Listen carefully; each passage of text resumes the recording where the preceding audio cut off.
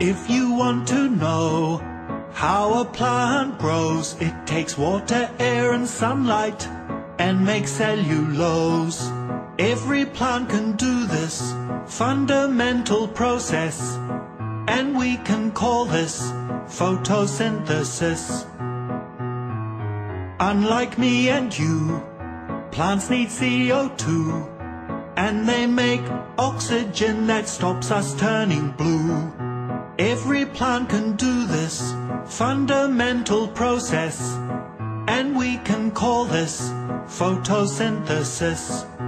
It's a miracle how all the chlorophyll captures sunlight in the leaves of the plants and the trees.